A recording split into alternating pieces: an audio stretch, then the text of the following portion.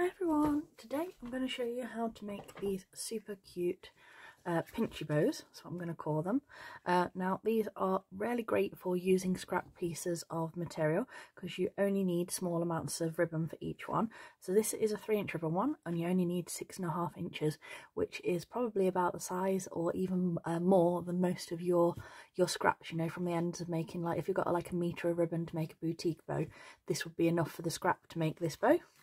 And you can angle this way or you can angle the opposite way. So like I said, you've got two different looks that way, and you can do all different styles in your centre as well, so it makes the bows look really pretty but really simple. And like I said, I don't use very much ribbon at all. So I'm going to do a 3-inch version, and because it's so quick I will show you how to do it no sew and with stitching. So we're going to do the stitch version with the unicorn ribbon. And the first thing you do is, it's 6.5 inches, as I said. I'll put all the info in the description below for you though, or in like a little box here. So just fold it in half, heat seal in the blue clear part of the flame, well, heat crease, just so you've got a nice clear line to stitch now.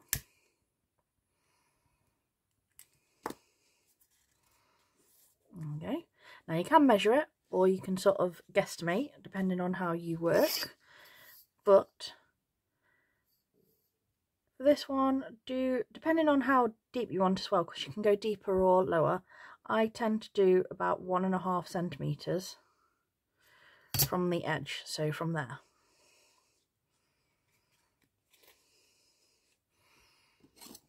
Or 1 inch, depending on how you sort of work your measurements, kind of thing. And then you just gently curve around until you reach there. Now what I do is I reclose mine and flip it over. Now again, what I do for my guide is with my scissors, work where your original cut is, so here, you see, so that's lined up with the original one that we started there. And then you naturally guide your scissors from that opposite side. You can see you've got this amount here, and on that side you've got the same amount. So it's just a quick way than having to measure both sides, and it makes sure you've cut this one this way and the opposite one the other way, so you've got your angles right as well. Now with this though, because it's a curve, it will naturally try and fray more than a standard straight cut. So when you do it, you really need to be in the blue clear bit of the lighter, not the orange bit, but the blue clear bit. You want to go all the way around in the blue clear bit, and I always do it a couple of times on these kind of styles, just so it's fully sealed and it's not going to fray from where it naturally curves around.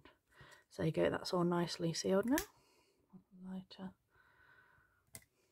There we go, so that's all sealed.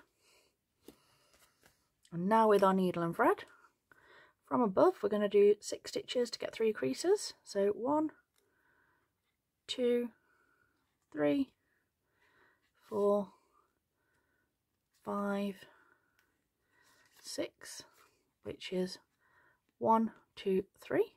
Try and make them as even as possible so all your creases are the same depth. It will help massively. And cinch to get your 3 creases. And then wrap your thread around the centre and stitch off in the back however you personally like.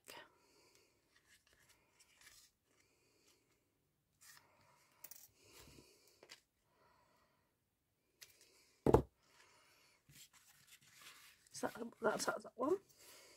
So I'm just going to do the no sew version with the black, just so you can see. And again, 6.5 inches, fold it in half, heat crease your centre, so you've got a pinch guide this time rather than a stitch line.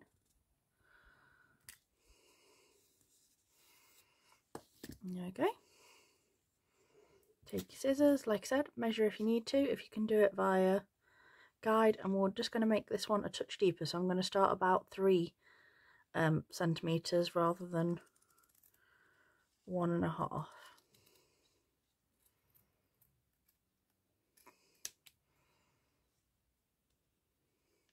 That side, turn it over, put your scissors in, work out where the start point was the other side,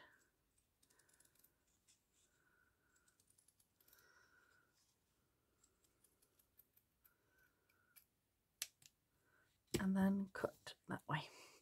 And if you wanted to start the other way, obviously you can do it so that you start that direction, etc. If you want it facing so it's like this, you stitch it from, or glue it from this side. If you want it pointing up this way, so the tip is more that direction, if that makes sense, you fold it over and do your folds from this side. So we're going to do it to match this one. So you want to fold it in half with the curve facing to the left. And yes, I did have to check with my fingers. I really struggle with my left and my right. You'll notice in some of my tutorials, so I do apologise. So pinch it in half first, and you want your first drop of glue. And when I say a drop, it is literally a drop there. I'm going to re-pinch that so that glue holds that. So pinch it back against in your thumb like this, and then you want to take this corner and you want to fold it over so it makes that original crease there. And then we're going to put another dot of glue here, and again, you don't want tons because you don't want it seeping out everywhere. And then we're going to do exactly the same this side. So bring this top corner where the line is, and bring it so it comes back against that thumb and down. So again, this bit lines up with that piece here, so all your pinches are the same depth as well. That's the key with these no-sew ones, getting your depths even so that the structure and everything stays nice. Once you've got your back pinches in, you can come this side. Okay, this is what it looks like. And then you can pop your glue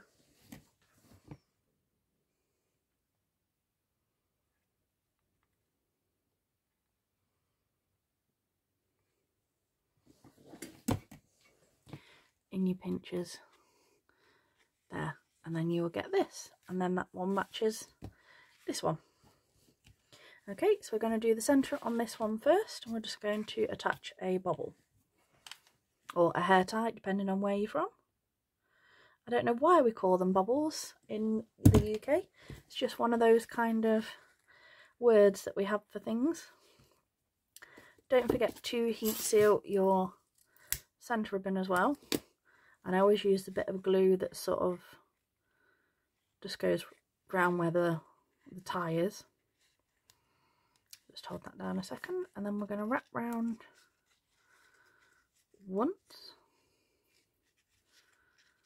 Make sure it's in line with the original one. And to get the look of this one, all you do is when you wrap it around the second time,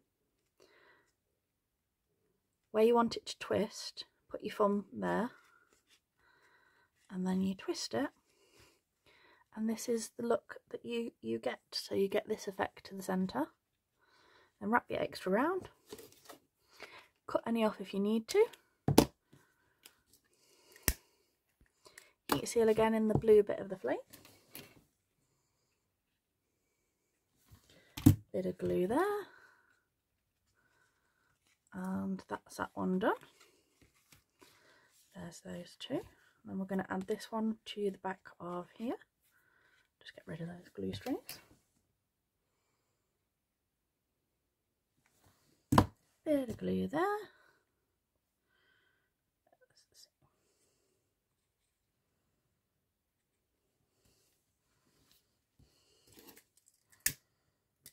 Heat seal again.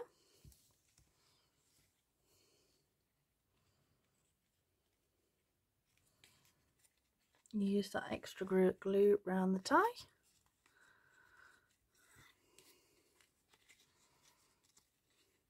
Bring that round. You'll notice that the centres of the glued ones are much thinner than sewn ones. I don't know why that is. It's just how they sit sometimes. So just bring that round twice. And I don't think I sealed these ones. So I'll show you the difference. Sewing it without sealing it properly we'll have, so you can see, and then we'll finish sealing it.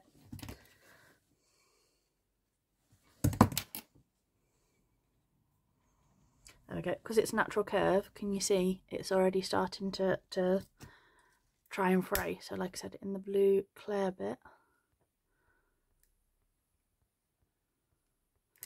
just do it, and it takes care of that fraying and stops it from happening more.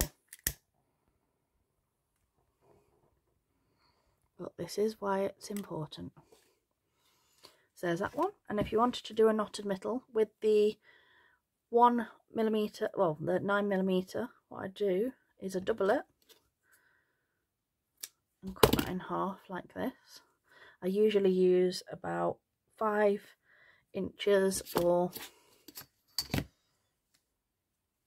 about 12 to 13 centimetres of the 9mm doubled. And then take it so you get like the fish loop look here. Bring one side through, and then what you do is basically twist it both sides until you get that look, and then you glue the knot on the centre.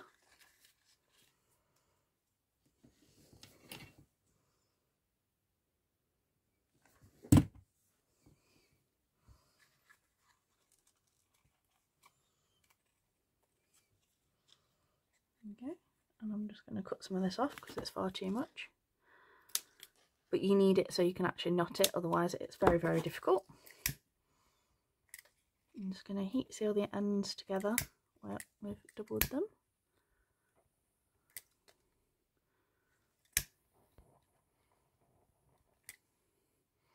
Just be careful I don't burn my bow over here. You almost saw me do that. That would have been good. Bit of glue either side there. Wrap that side in. Watch your fingers, don't glue yourself like I just did. And then wrap that side in.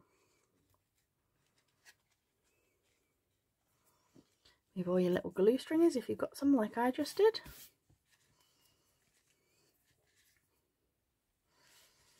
And there you go. 2 cute little pigtail sets, sewn and no sew. Great for ribbon scraps. Thanks for watching. Bye.